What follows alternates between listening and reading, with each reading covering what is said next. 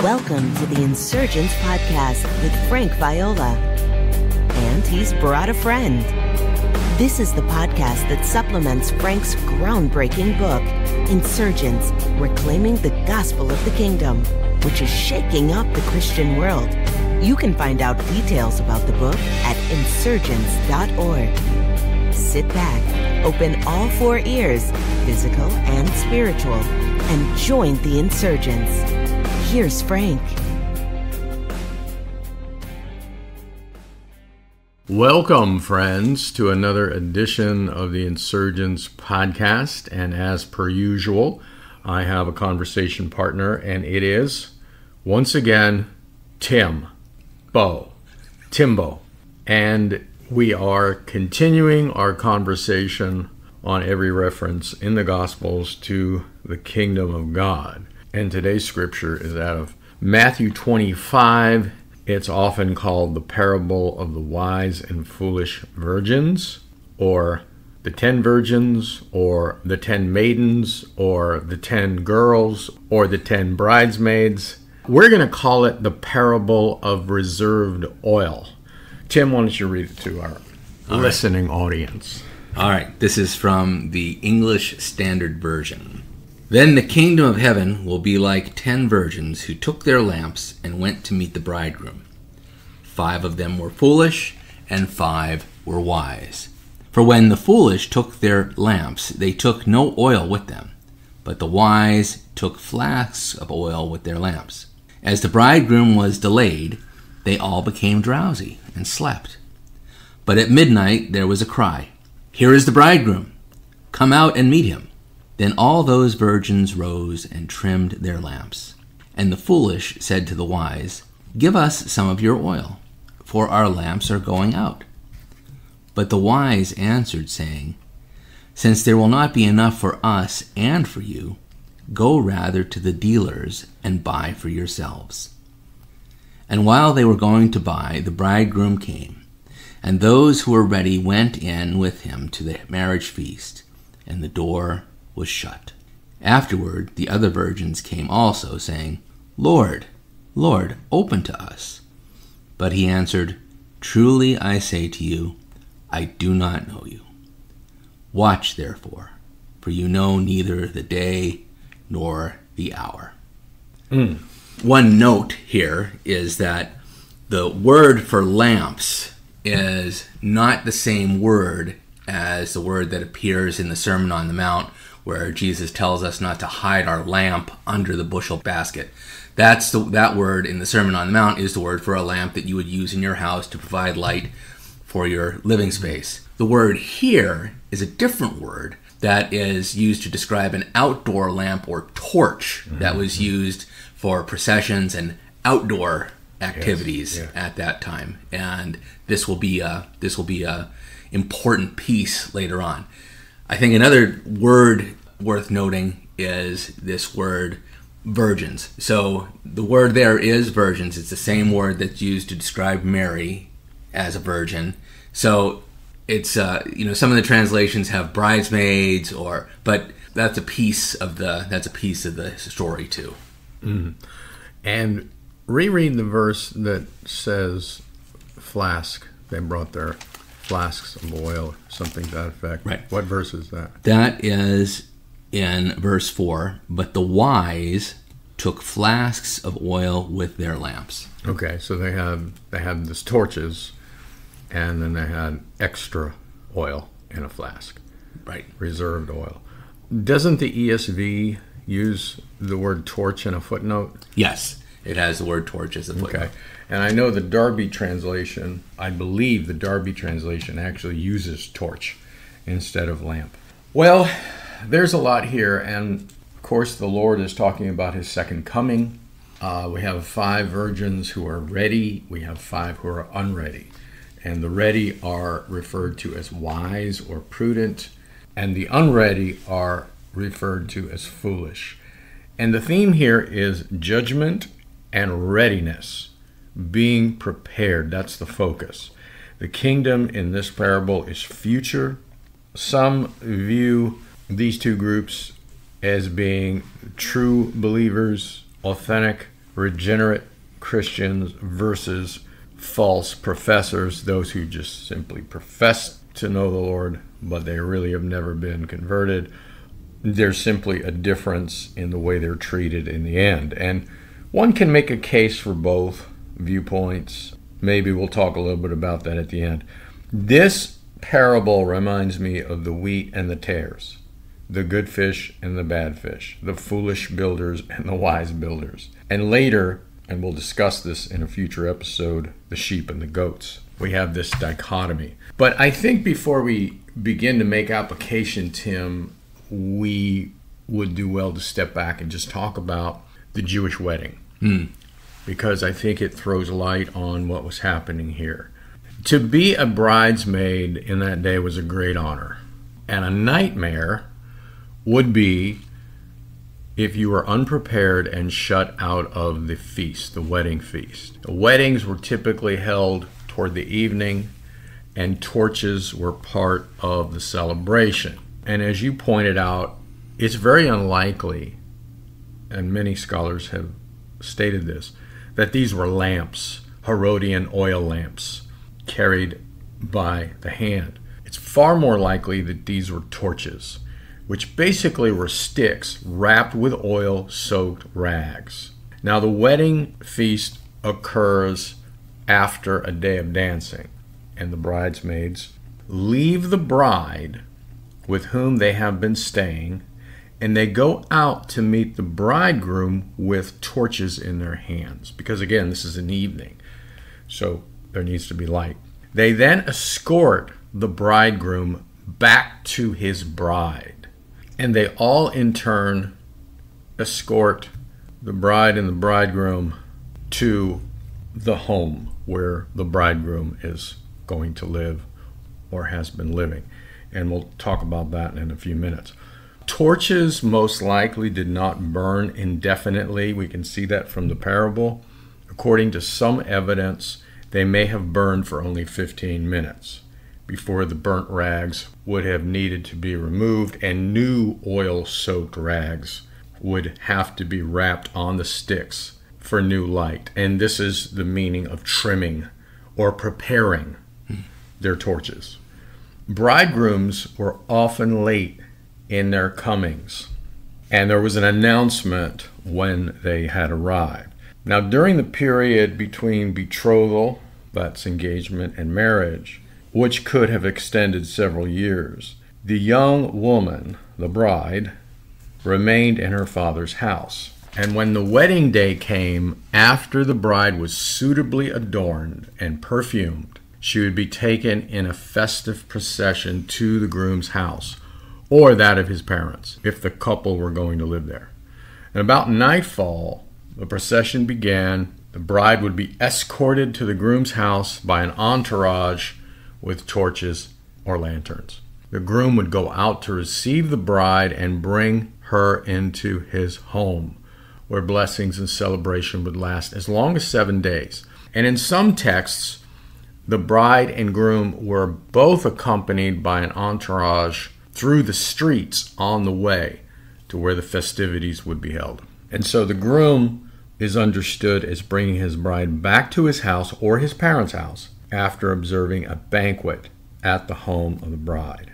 There's a passage in Luke, we have a statement by Jesus where he says, "Be dressed, ready for service, and keep your lamps burning, like men who are waiting for their master to return from a wedding banquet, so that when he comes and knocks, they can immediately open the door for him.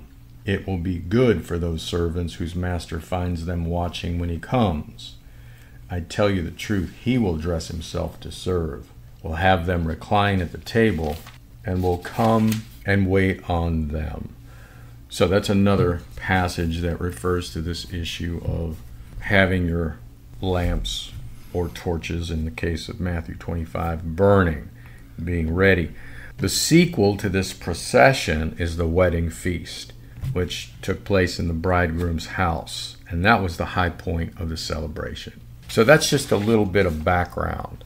But as we pointed out, Craig Keener, one of the greatest New Testament scholars, if not the greatest New Testament scholar of our time, says that all the evidence demonstrates that these were real torches, which were used in Greek and Roman wedding ceremonies. Sticks wrapped with oil-soaked rags. And of course, the wise virgins, bridesmaids, had reserved oil because those torches were going to go out. And it was very common for the bridegroom to be late because of negotiations between the bridegroom and the bride's father over the dowry and so forth. So it was not uncommon for the bridegroom to be late, and that's why all of the women fell asleep, which is never condemned by Jesus. That was not a problem. The problem was that some of them did not bring enough oil to last through the procession. And I think all of those details that you shared, Frank, are important because, as you've said before, it's too easy to interpret parables as, oh, it's a simple little story with a simple little lesson. Yeah. And that's almost never what a parable of Jesus is. And it's easy to take the last verse of this parable, watch, therefore, or keep awake, for you know neither the day nor the hour in which the Son of Man is coming. It's easy to say, oh, well, there's the lesson for us. Stay awake, keep watch. But that misses the point of the parable because, as you just pointed out, all of the virgins fall asleep. Because it's easy to say, well, the mistake is, you're not paying attention, you're not staying awake, you're not keeping watch. Mm-hmm. But that's not what's going on here. It's not that the foolish bridesmaids don't believe that the bridegroom is coming, right? They believe, right? They believe the bridegroom is coming. They're waiting. When he comes, they go out to meet him. All 10 go out to meet him. If they didn't believe, they wouldn't have stayed there in the first place. And again, to emphasize, all 10 of them fall asleep. So it's not, the problem isn't that some of them fall asleep and some of them don't. Mm-hmm. The reality is nobody can stay awake forever, right? We're human. We have human limitations. We all need rest. But there's a difference between the wise and the foolish. And the term that you use is reserved oil. It's not in the text, but oil in flasks is reserved oil. Right. That's what it is. It's oil that you're saving, that you've set aside because you know that there's going to be need. That's the key to understanding this parable, is what is the reserved oil. That's good, and I want to add a little bit more on the historical piece because it helps us understand some of what Jesus is saying in the story. The women were supposed to meet the bridegroom and then fetch the bride from her home and lead the whole procession back to the bridegroom's father's house for the feast. Now, trying to share the oil, and we'll make application on what that may mean later, but historically, it would have left too little for any of the torches, and therefore ruined the wedding ceremony. Because the wise virgins who brought enough oil, they needed that to keep the lamp going. And if you didn't have that, the whole wedding would have been ruined. The other point is that when Jesus portrays himself as the bridegroom, which he does here, that's the clear implication. He is the bridegroom. He was implying that he was divine. And as you know, and most of you who are listening know, the bridegroom image of Christ is one of the major themes of God's eternal purpose. The bridegroom and his bride. That's part 1 of the book, From Eternity to Here. But here are some passages out of the Old Testament on this point. Isaiah 54:5. For your maker is your husband. This is the God of Israel talking about himself. The Lord of hosts is his name, and the Holy One of Israel is your Redeemer.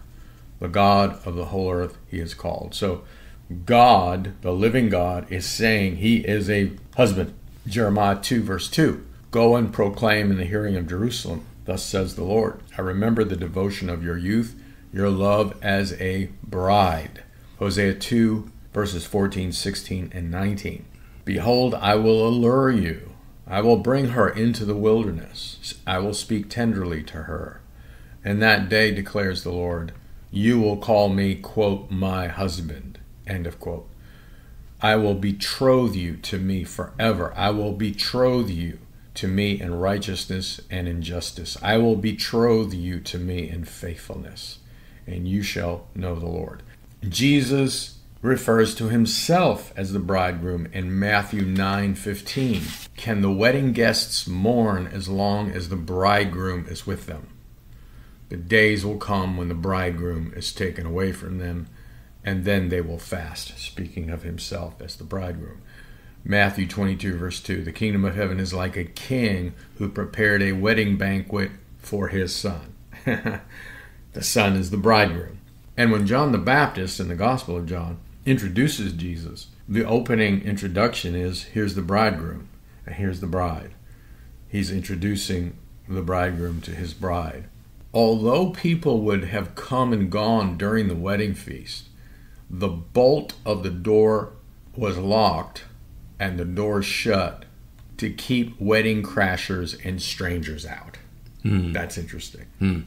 And basically the foolish had missed the entire procession back to the groom's house, which was their primary role, along with the festive singing and dancing.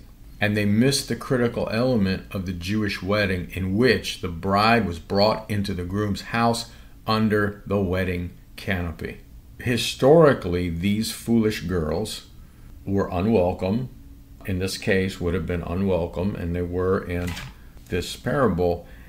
And they would carry the shame in the village through gossip for years, because they had shamed the bride and the bridegroom. For us, even though weddings are important in our culture, it's hard for us to understand exactly how important all these pieces were, and the symbolism behind them, and the way that they brought a community together and elevated people, and how each role was seen as in a way vital to the whole process.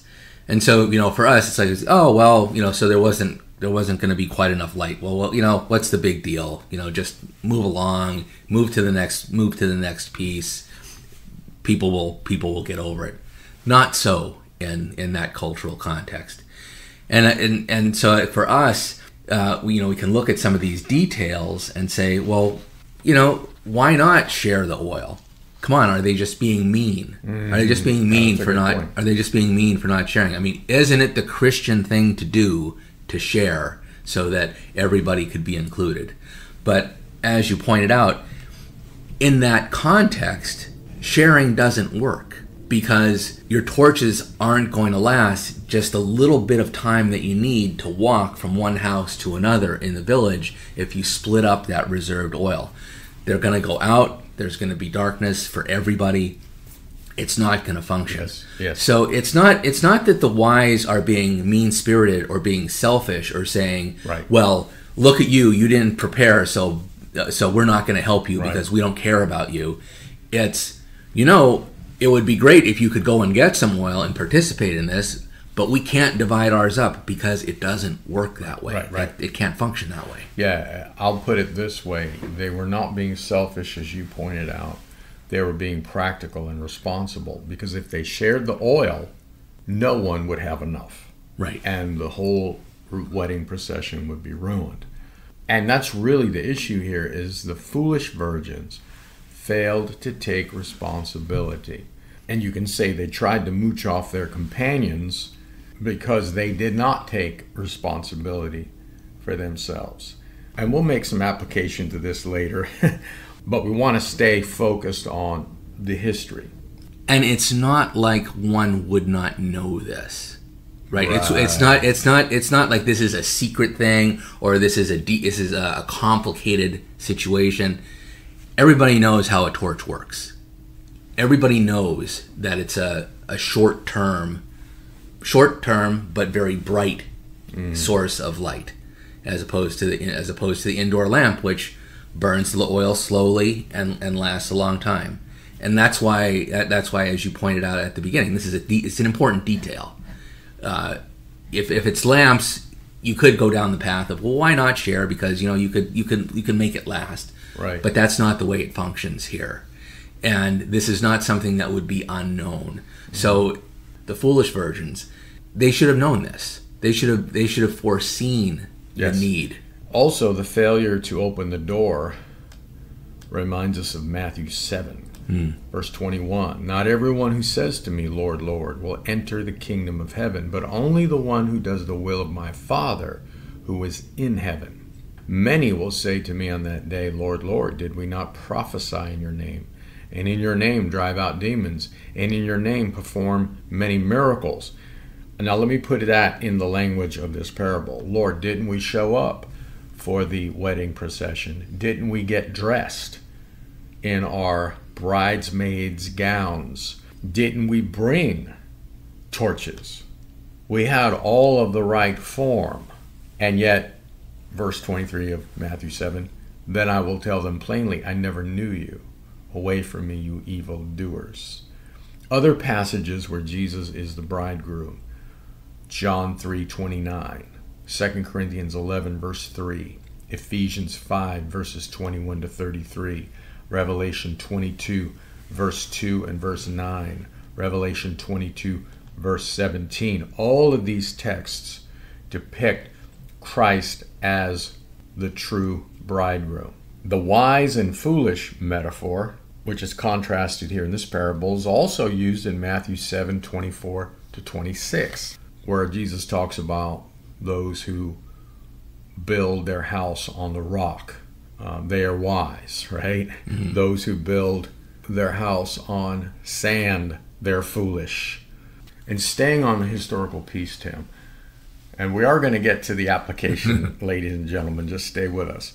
It's important to lay the groundwork here concerning the ancient Jewish wedding. We know that the Father had revealed to Jesus everything he spoke. I say nothing except what the Father says to me. So I can imagine Jesus as a young man being at a wedding. Could have been the wedding at Cana. And he saw this whole procession and the wedding feast and so forth. And he saw the bridesmaids and their torches. And maybe God the Father spoke to him and said, Son, this is a picture of your wedding. This is a shadow of how your bride will make herself ready for your coming. When you will be one with her, and she will no longer be your bride, she will be your wife, the wife of the Lamb. And we know that Jesus is a perfect portrait of God the Father. And we learn that God is a God of surprises. He comes at an unexpected time. He likes to surprise people. He's in no rush to get his bride. She is the passion of his heart. And throughout these thousands of years, he has been preparing the bride for his coming. He has been cleansing her, transforming her, nurturing her so that she will make herself ready, Ephesians 5. And before he could get his bride and marry her, he had to first build the house that they would live in. It was often a room in his father's house, the bridegroom's father's house. And so we can picture this man, the son of the father. He's adding a room to his father's house where he and his lovely bride will live. And as he's putting up every board and nailing every nail, he's thinking about her. He's thinking about the wedding. He's thinking about complete oneness. He's longing for her. And this, in effect, is what the Lord is doing now. And we are part of his bride. The exhortation is to be prepared, not by not falling asleep physically. That's not the problem. We have to sleep. Jesus slept. It's good to sleep. In fact, he would sleep so deeply that there would be a storm in a boat rocking and waves crashing in on him, and he was still sleeping. So sleeping is not an issue. It's spiritual sleep.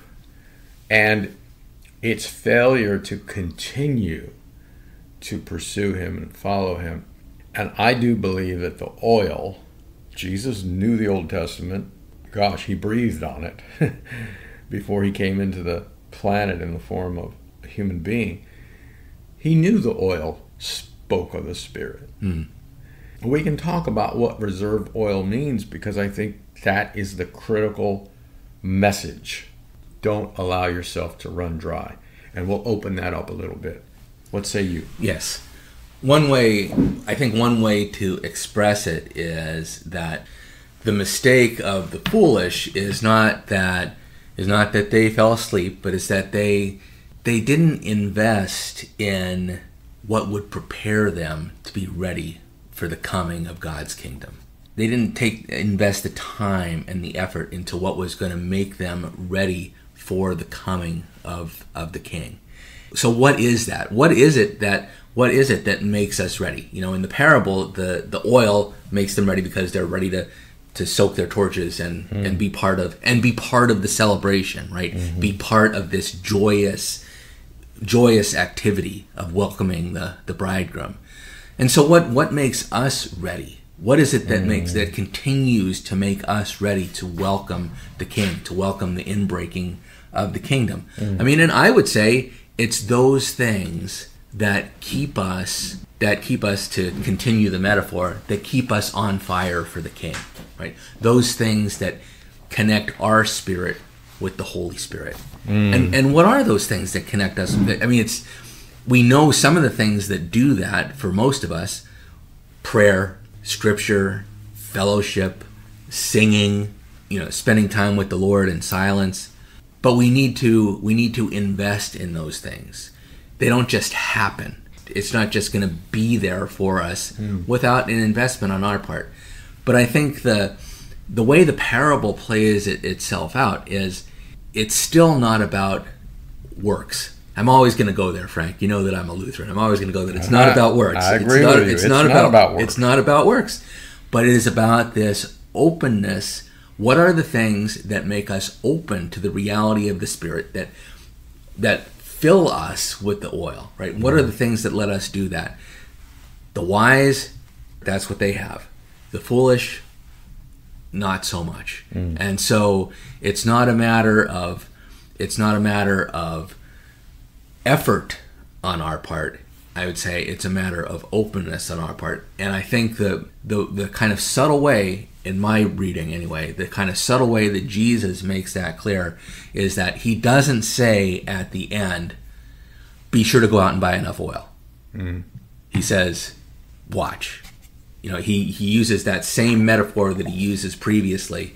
Stay engaged so that the Spirit is in your life, making you ready. Amen.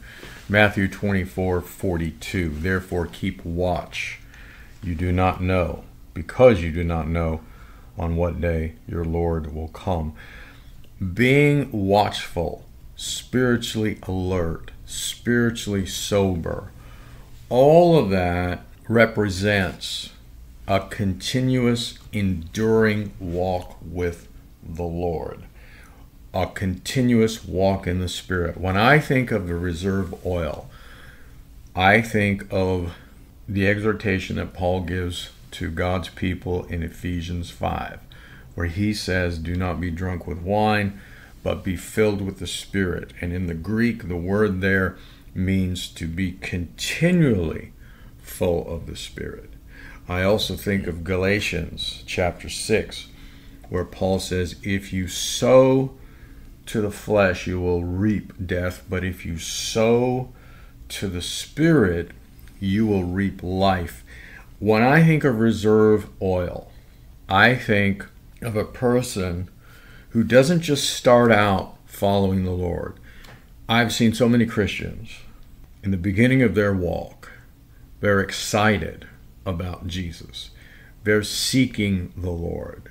They're in fellowship. They're worshiping Him and praising Him with other believers. They're volunteering for spiritual service in many different capacities. They're seeking to walk in the Spirit. But then there comes a point where some of them keep the outward form, say I'm a Christian, still have a Bible in their house, but they have stopped pursuing Him. They have stopped walking with Him. They've stopped walking in the Spirit. They've stopped being filled with the Spirit. And let me just make a point here. There is an initial filling of the Spirit. Peter, for example, I'll give you Exhibit A. He's full of the Spirit in John 20 when Jesus breathed the Spirit on him Then he's filled with the Spirit again in Acts chapter 2. But it didn't stop there. Acts chapter 4, it says, Peter filled with the Spirit. So the filling of the Spirit, Ephesians 5, is a continuous thing. And if you and I continue to sow to the Spirit, we continue to let our torches burn with oil, then we will reap in times of need, because we have that reserve oil, that reserve grace. One can argue that the foolish were never really saved. That's a possibility. But they did have oil in the beginning. Now, you can say, well, they were around the Spirit, right? They tasted of the Spirit, but they didn't really consume the Spirit. You can argue that. Or you can say they really truly had an experience of the Lord in the beginning, and then in time they still had the form of religion. They still had the appearance, right? They dressed for the part. They brought torches, but they didn't continue with him. He who endures until the end, she who endures until the end shall be saved. Whether you say they were never saved or they were saved and they committed apostasy and gave up the reality by keeping the form, right? Oh, I go to church I tithe, I read the Bible, but there's no Spirit. They're not walking in the Spirit. They're in the world. It really doesn't matter, because the instruction that one would give to a person who was authentically saved and fell away, if that's your theology, or they thought they were saved or assumed they were saved, but they really were not truly authentically born again, the instruction you're going to give to both situations is exactly the same. And that is, repent and trust in Jesus and surrender your life to him.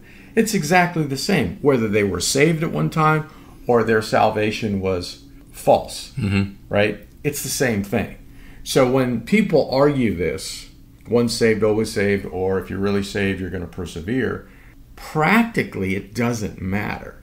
Because if you, Tim, fall away from the Lord, right? You're out in the world, you're robbing banks, you're smoking meth, you're stealing babies and selling them. Going through red lights. You're driving through red lights. You're chewing tobacco. No, I'm just kidding. But basically, you're in the world, right? Okay. I can speculate and say, Tim really was never authentically saved, and this is the fruit of it. Or I can say, yeah, he was saved, but he apostatized. My ministry to you is going to be identical, whether you were saved authentically or your salvation was a fraud. The instruction is going to be, Tim, stop robbing banks, stop stealing babies, stop whatever it is you're doing. Repent. Repent means stop, okay? And turn to the Lord, come to the Lord. Whether that's your first real encounter with him or you've come back to him, the one who you left. The instruction is the same. And if I can get that across to just a few of God's people, that would help an awful lot. But whatever it is, these people, these 5 foolish virgins, were not continuing in the reality of walking in the Spirit. And then they wanted, which is understandable, to have the girls who had extra oil to give their oil to share it with them. You can't share your own experience with Jesus Christ through the Spirit with someone else. You can't transfer that. Your walk with the Lord cannot be transferred to me. My walk with the Lord, my walk in the Spirit can't be transferred to you. I can't share it. And there's also a price to pay for it. I mean, walking in the Spirit, we will not fulfill the lusts of the flesh. We mortify the deeds of the body through the Spirit. There is a price to pay to have the fullness of the Spirit and to continue to walk in the Spirit. It's not a matter of works. It's a matter of responding to the cross and to the Lord. But I can't share that, and you can't share that. So when the 5 wise virgins say we can't share, we won't have enough, that makes perfect sense to me, because it's not something that can be transferred. Now, sure, they can encourage them, hey, here's where to get oil. There's still some shops open at this hour. Hopefully you'll make it in time. You can encourage, but you can't transfer your walk with the Spirit. Amen. That's I really think that that's the point. And like I said earlier, our temptation in interpreting the parable is to say, oh, they were selfish. Why didn't they share? But the point here is, in that context, the sharing isn't really possible. What is possible is the encouragement to go and fill your own flask. That's what's possible. And, some of the commentators will say, oh, well, where do you expect them to go in the middle of the night? They're not living in New York City where they have 24-hour oil stores. We don't know the context. And it may well be that if there's a wedding feast going on in the village, everybody's kind of awake and paying attention to what's going on. And it would be possible for them to go and get That's more right. oil. The historians I've read have said that there were shops that were open throughout the night, and they could have bought oil. But even so, the point was, it was too late. Right. And I think there's a message here for every person listening to this. If you have strayed from the Lord, don't count on that you're going to have tomorrow to come back to Him. Tomorrow may not arrive. This is why the New Testament says, Paul of Tarsus, his words, today is the day of salvation. Mm-hmm. And I believe he's even quoting the Old Testament. Now is the time. Because we all can end up where we're in the position that these 5 foolish virgins end up in. Watch, be alert, means to me living in the light of the Lord's coming and in the light of eternity. And I've spoken about this in the Christ is All podcast, living in the light of day. This is the theme of 1 Thessalonians, because Paul is constantly talking about the second coming of Christ and encouraging the Thessalonian believers who are children of the day to live in a state of sober-mindedness, being spiritually alert, and living as children of the day. So readiness is a mindset, an attitude, a lifestyle. It holds a strong message for us today, because I can think in my past of people who started out seemingly having oil, but then just quit. But they still had the form of godliness. They still had a torch. They still had some rags. They still were dressed properly for the wedding feast and the procession. But they ran out of oil. And that's a very sad thing. The message is that we don't know when the time is coming. We don't know when the Son of Man is going to come back. We don't know when the bridegroom is going to arrive.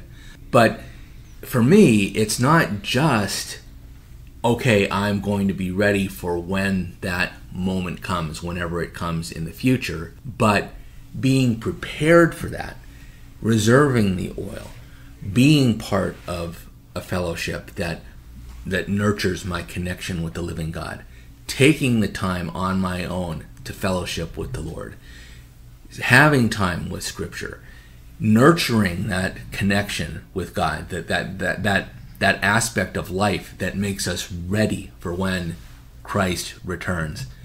Those things in themselves make the present so much better, right? It's not just that, okay, we're planning for the wedding feast somewhere someday, but the inbreaking of the kingdom that happens through our preparation, through our openness to it, right? That it's the old already and not yet.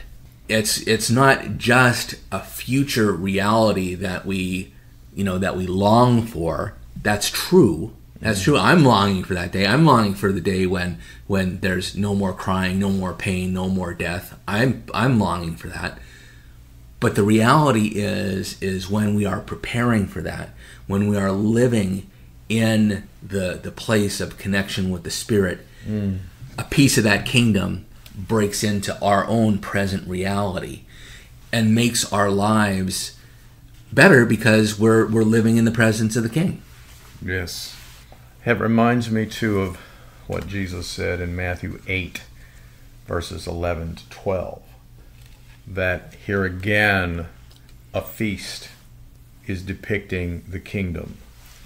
He talks about in 8 verse 11 of Matthew, the feast with Abraham, Isaac, and Jacob in the kingdom of heaven.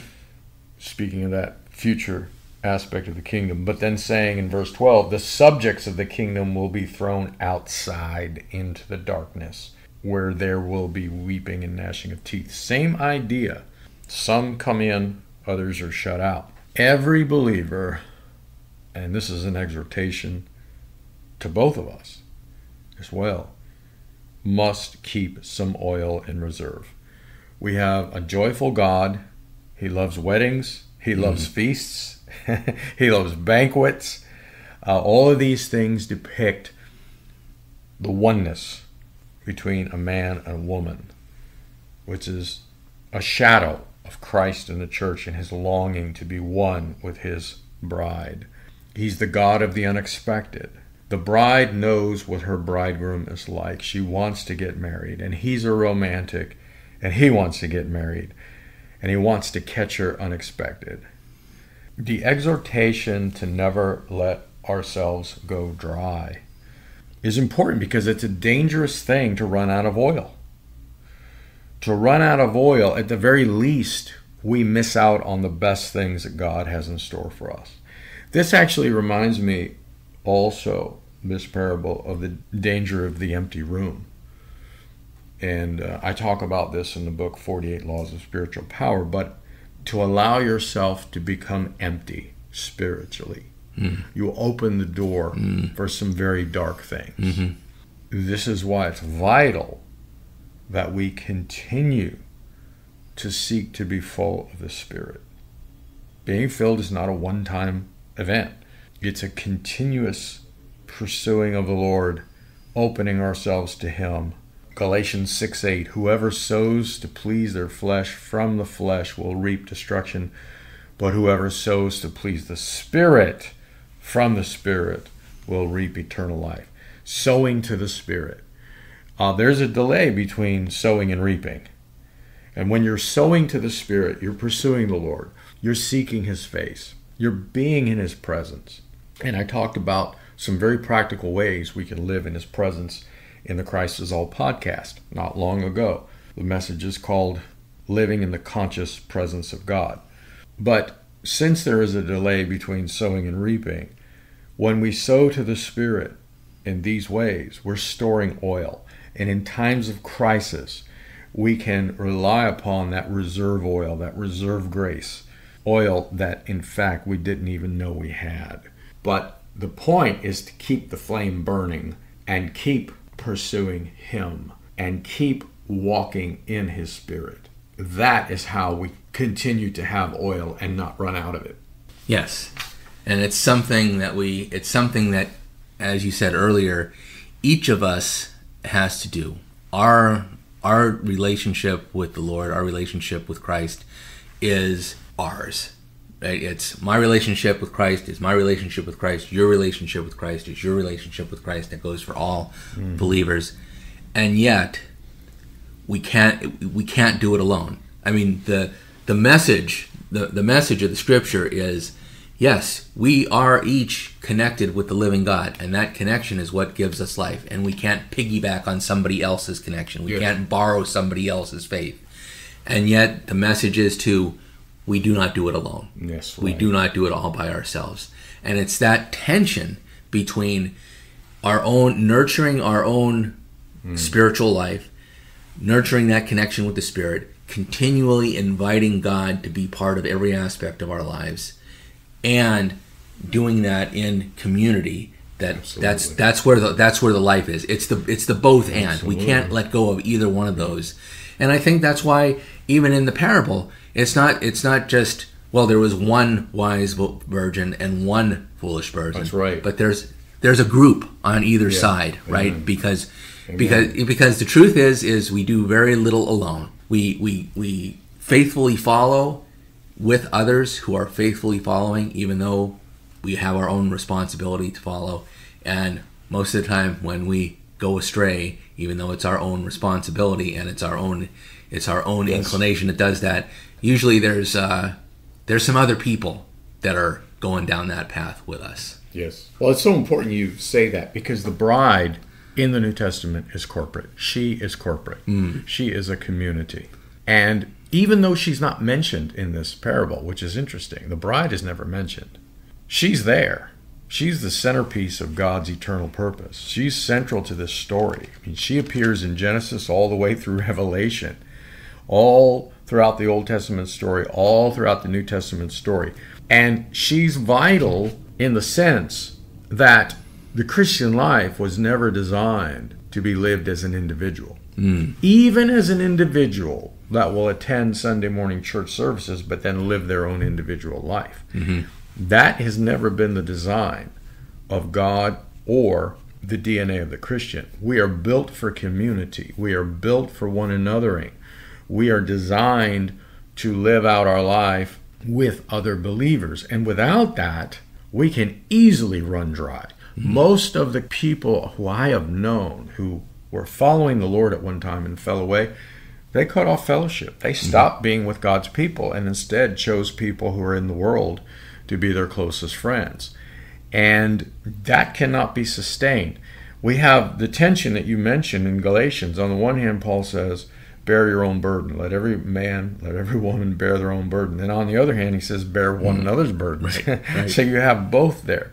And I will just say this, that there are few things in this life that are more exciting than the romance of the ages, the bride and the bridegroom, the real bride and the bridegroom. I mean, marriage is a pale image of that. As wonderful as marriage is, and the love between a man and a woman, and the union that occurs between boy and girl, and the romance and the passion, that's all an image of the real marriage, the real romance between Christ and his church. And we have been invited into that romance. I know you have listened to this, brother, but if those of you listening to this are not aware, I took the epic anthem, Stairway to Heaven, and I rewrote the lyrics to describe the passion of God's heart, the passion of Jesus Christ to have his bride, to win her, how he sees her, and to bring her into oneness. And I simply changed the lyrics, but the song, the music, the tune is identical. And a wonderful sister in the Lord who has an incredible voice, she performed it. And there's a lyric video. And I say that because I think that would be a great supplement to this story. And if you want to hear it, just go to frankviola.me, frankviola.me/romance. And the lyric video will appear and you'll hear the song. But every pleasure in this world is a pale image compared to the pleasure that we will experience at the end of the age with the Lord Jesus when he comes in the fullness of his kingdom and takes us, his beautiful bride. Every earthly pleasure is like plain yogurt compared to that. And this story about the kingdom shows us that the bride is central to God's purpose. The consummation of the kingdom is in fact the oneness between the bride, of which we are a part, and the bridegroom. And the oil, that spirit is really a part of Christ. He is the Messiah. He's the anointed one. He is the one upon whose head the oil pours. It is Christ in us, the Holy Spirit, that burns in us to light the room. It exists to shine and showcase the bridegroom. The Holy Spirit does not speak of himself. He points to Christ. And so when we are walking by the Spirit, living by the Spirit, pursuing the Lord in the Spirit, it's all to point to Christ and reveal his glory and majesty and beauty. It's to showcase and shine the light on him, not the Spirit. The Spirit doesn't magnify himself. He magnifies Christ. And I was part of a movement that emphasized the Holy Spirit for the Spirit's sake. But the Spirit has come to shine his light on the anointed one, the one whose oil has been poured upon his head. And in that way, we bear the torch. And the Lord says, keep it lit and keep on lighting it with the oil that he has given each of us through the Spirit. which is the Spirit. I love that. I love that forward-looking image that looks forward to the bridegroom, that points to the glory of Christ coming, and points there in a real life-giving way. You know, I like what you said. Everything on this earth is like plain yogurt compared to the feast that we're looking forward to. And I like that. I like that metaphor because I really like yogurt. And, I really like yogurt. I mean, it's really good. There are so many things in this world that God gives us that are so good. Just like you were talking about how, the goodness of marriage and the goodness of romance and all these good things.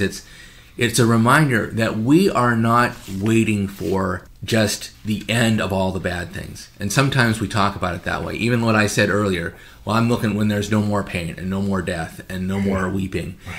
Yes, that's a big aspect of it, but there's so much more. That it's what we're waiting for is not just the end of all the bad things.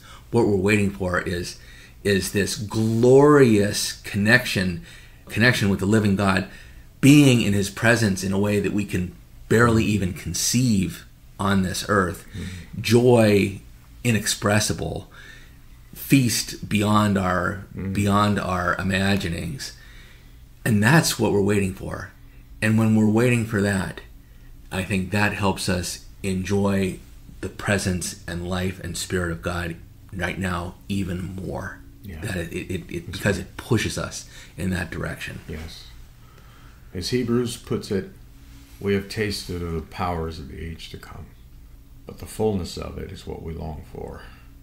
And that in itself is an incentive to never run dry, but to keep our torches lit with oil. Amen. Until next time, God bless. If you enjoyed this episode, please subscribe to the Insurgents Podcast and give it a 5-star review on iTunes. This will help others find it. Also, you can join Frank's unfiltered email list at frankviola.org and receive encouragement, challenges, and insights connected to the gospel of the kingdom. Remember, the Insurgents has begun. Don't miss it.